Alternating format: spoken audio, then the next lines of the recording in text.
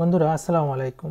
আজকের ভিডিওতে আমরা আলোচনা করব জমি কিভাবে পৃথক করবেন বা জমি পৃথক করার ফর্মুলা এই বিষয় নিয়ে আমরা আজকে আলোচনা করব।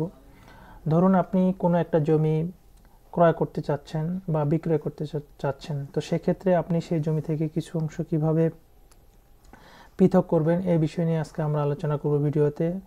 তো ভিডিওটি এন্ড পর্যন্ত দেখবেন, আর আপনি যদি আমার চ্যানেলে নতুন হয়ে থাকেন তো সাবস্ক্রাইব করে সাথে থাকার জন্য চেষ্টা করুন।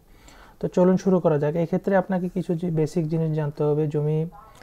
জমির শতাংশ এবং জমি কাঠা, এই দুটো বিষয় আপনাকে জানতে হবে। অর্থাৎ এক শতক জমি কতটুকুতে হয়, এক শতক জমি বা এক কাঠা কতটুকু হয়, সে বিষয়টা কিন্তু আপনাকে জানতে হবে। তো এখানে বেসিক যে জিনিসগুলো, ধরুন আমরা কিন্তু বলতে পারবো না যে এখানে এক শতক জমি রয়েছে, এক শতক ততক্ষণ পর্যন্ত বলতে পারবো না যতক্ষণ পর্যন্ত এখানে আমরা এই জমিটুকুর ক্ষেত্রফল জানবো না, ততক্ষণ পর্যন্ত আমাদের পক্ষে সম্ভব না এখানে এক শতক জমি রয়েছে বা এখানে এক কাঠা জমি রয়েছে। যতক্ষণ পর্যন্ত আমরা এর ক্ষেত্রফল জানবো না, তো ততক্ষণ পর্যন্ত আমরা বলতে পারবো না এখানে এক কাঠা জমি রয়েছে। তো এখানে যে সূত্র কাঠা এবং শতকের সূত্র, সেটা আমাদেরকে অবশ্যই জানতে হবে। অর্থাৎ 435.6 বর্গ ফুট যদি কোনো একটি জায়গা হয়, অর্থাৎ এখানে যদি 435.6 হয়, তাহলে আমরা এখানে এক শতক জমি আমরা ধরে নিতে পারবো, অর্থাৎ এক শতক জমি এখানে হবে। বা এখানে যদি 720 বর্গ ফুট হয়, তাহলে এখানে এক কাঠা জমি হবে। তো এখানে বেসিক এই দুটো জিনিস যদি আপনার জানা থাকে, তাহলে জমি পরিমাপ, জমি থেকে কিছু অংশ পৃথককরণ যে ফর্মুলা, সেটা আপনার জানা হয়ে যাবে। তো সাধারণত জমি থেকে কিছু অংশ পৃথক করার কোনো সূত্র নেই, সেটি আপনাকে ব্রেন ইউজ করেই আপনাকে সেটা করতে হবে। তো ধরুন আমরা এখান থেকে 3 শতক জমি আমরা বিক্রি করছি বা ক্রয় করছি। তো এখান থেকে আমরা 3 শতক জমি বের করব। ধরি আমরা এখানে জমি রয়েছে 50 শতাংশ। তো 50 শতাংশ জমি থেকে আমরা 3 শতক জমি আমরা পৃথক করব। আপনি যদি এই ভিডিওটি দেখেন যে 3 শতক জমি কিভাবে পৃথক করছি আমি, সেটা যদি আপনার বুঝে আসে, তো আপনি যে কোনো জমি যতটুকু হোক না কেন জমি, সেটা আপনি কিন্তু খুব ইজিলি বের করতে পারবেন। তো এখানে যে জিনিসটা আপনাকে লক্ষ্য রাখতে হবে, যে এখানে যে 435.6 বর্গ ফুট আমাদেরকে এক শতক জমি হচ্ছে, তাহলে 3 শতকে কত বর্গ ফুট হবে? তো বেসিক্যালি এটা আপনি যেটা করবেন, ক্যালকুলেটর ইউজ করবেন। তো 435.6 বর্গ ফুটে হচ্ছে আমাদের এক শতক। তো এটাকে আমরা যেহেতু 3 শতক, 3 দিয়ে গুণ দিবেন, এটা 3 দিয়ে গুণ দিবেন, তাহলে আমাদের আসছে 1306 বর্গ ফুট। তো এটা আমরা এখানে লিখে রাখবো। অর্থাৎ 3 শতক সমান হচ্ছে 1306.8 বর্গ ফুট। তো এই জিনিসটা আপনাকে প্রথমে জানতে হবে। তো এখন দ্বিতীয় যেই কাজ, সেটা হচ্ছে আপনি এই জমিটুকু যে কোনো এক পাশ হয়, এটা যদি আমরা প্রস্থ ধরে নেই, এটা যদি আমরা দৈর্ঘ্য ধরে নেই, তো যে কোনো একটা পাশ আপনাকে প্রথমে মেপে নিতে হবে। অর্থাৎ আপনি ধরুন এটা রাস্তা, জমির সাথে এটা রাস্তা, তো এটা আমরা রাস্তা ধরে নিলাম। তো রাস্তার পাশে বা এটা ধরে আমরা ভিতরের পাশ। তো আপনি যেটা করবেন, যে কোনো একটা পাশ, হয়তো প্রস্থর দিকে বা দৈর্ঘ্যের দিকে, এই জিনিসটা আপনাকে লক্ষ্য রাখেন ভালো করে, হয়তো প্রস্থর দিকে নয় দৈর্ঘ্যের দিকে, যে কোনো একটা দিক প্রথমে মেপে নেবেন যতটুকু আপনার প্রয়োজন। অর্থাৎ আপনার যদি রাস্তার পাশে আপনার প্রয়োজন এখান থেকে এই পর্যন্ত, যদি এখানে আপনাদের হয় 45 ফিট, ধরুন এখানে 45 ফিট লম্বা হলো, 45 ফুট। তো এখানে প্রস্থ কতটুকু নিতে হবে সেটা কিন্তু আমরা জানি না। তো আমরা এক পাশ আমরা 45 ফিট ধরে নিলাম, 45 ফিট। একটু ভালো করে লক্ষ্য রাখবেন, যদি এই ভিডিওটি আপনার বুঝে আসে, তাহলে আপনি যে কোনো পরিমাণে হোক না কেন জমির পরিমাপ, সেখান থেকে যদি কিছু অংশ পৃথক করতে দেওয়া হয় আপনি কিন্তু করতে পারবেন।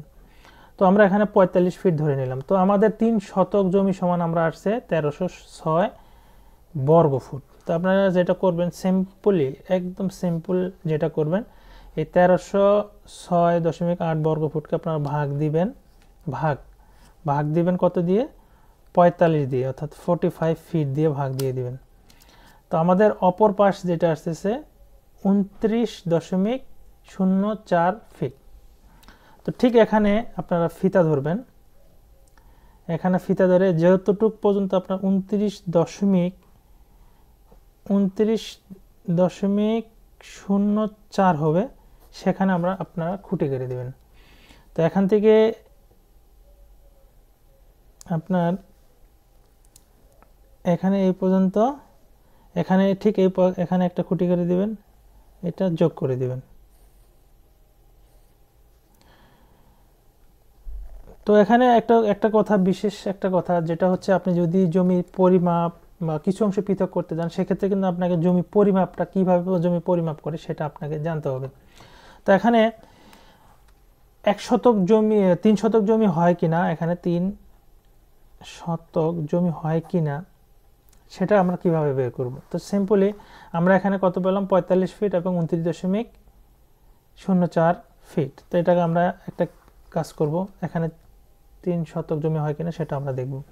তো জমি পরিমাপ করতে হয় কিভাবে সেটা হয়তো আমার পূর্ব ভিডিওতে দেখছেন অনেকেই, আর যদি না দেখে থাকেন তারপর আমি আজকে এখন বলে দিচ্ছি। যে কোনো একটা জমি প্রথমে দৈর্ঘ্য মেপে নেবেন, পরে প্রস্থ মেপে নেবেন, মেপে নেওয়ার পর দৈর্ঘ্য প্রস্থকে গড় করে নেবেন যদি সমান না থাকে, অর্থাৎ এই পাশের দৈর্ঘ্য এই পাশের দৈর্ঘ্য যদি সমান না থাকে বা এই পাশের প্রস্থ এই পাশের প্রস্থ যদি সমান না থাকে সেক্ষেত্রে দুটো মেপে গড় করে নেবেন, এই দুটো মেপে গড় করে নেবেন। তো এখানে যেহেতু এই পাশে 45 ফিট এই পাশে 45 ফিট, এখানে 29.04 ফিট, এই পাশে যদি 29.04 ফিট হয় সেক্ষেত্রে আমাদেরকে গড় করার কোনো প্রয়োজন নেই। জাস্ট আমরা যেটা করব এই 45 এবং 29.4কে গুণ করে দেব, অর্থাৎ দৈর্ঘ্য প্রস্থকে। আমরা জানি ক্ষেত্রফলের সূত্র হচ্ছে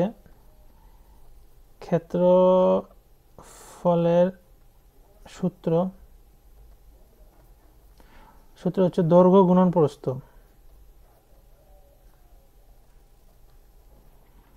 দৈর্ঘ্য গুণন প্রস্থ, অর্থাৎ দৈর্ঘ্য হচ্ছে 45 ফিট, প্রস্থ হচ্ছে আপনার 29.04 ফিট। এটাকে যদি আমরা গুণ করি, আমরা দেখি 45 ইন্টু 29.04, তো আমাদের আসতেছে 1306.8 বর্গফুট। এটাকে আমরা ভাগ দেব 435.6 দিয়ে, তাহলে দেখুন আমাদের চলে আসছে 3 শতক। তো এটা ভাগ দিলে আমাদের আসে 1306.8, এটাকে আমরা ভাগ দিব 435.6 দিয়ে, দিলে আমাদের আসবে 3 শতক। অর্থাৎ জমি থেকে আপনি কিছু অংশ পৃথক, এর চেয়ে সহজ ফর্মুলা আর কোনোটি হতে পারে না। তো এখানে যদি কাঠা হয় সেক্ষেত্রে আপনারা যেটা করুন, ধরুন এই জমিটাই যদি আমাদের কাঠাতে 3 কাঠা আমাদেরকে নির্ণয় করতে দেওয়া হয়, ফর্মুলা একই, জাস্ট আপনি যেটা করবেন 3 কাঠা হলে আমাদের 1 কাঠা সমান কতটুকু, 720। সিম্পলি আপনি যেটা করবেন 720 গুণন 3, তাহলে আমাদের হচ্ছে 2160 বর্গফুট। তো 2160 বর্গফুট হচ্ছে এখানে।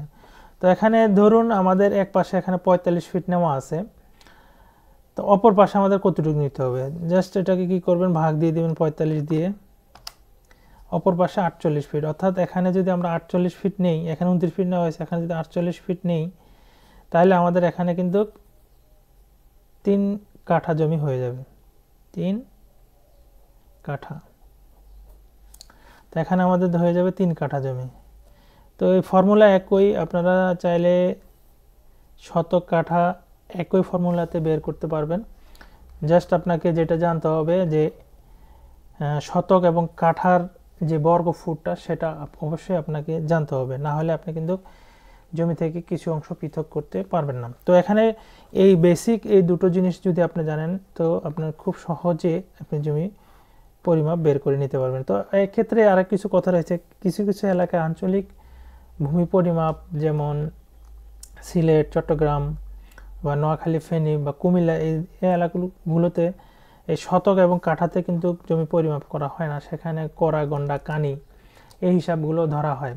তো সেক্ষেত্রে আপনার ফর্মুলা একই হবে, শুধুমাত্র যেই আপনাদের এই সেই এলাকাগুলোতে যে এককগুলো ধরা হয় সেগুলো দৈর্ঘ্য কত বর্গ ফিটে আপনার এক করা হয়, কত বর্গ ফিটে 1 ঘন্টা হয়, সেই বিষয়টা আপনাকে জানতে হবে। তাহলে আপনি সেই একই ফর্মুলাতে আপনি কিন্তু সেটি বের করতে পারবেন। তো ভিডিওটি ভালো লাগলে একটি লাইক দিতে পারেন, চ্যানেলটি সাবস্ক্রাইব করে সাথে থাকতে পারেন। আল্লাহ হাফেজ।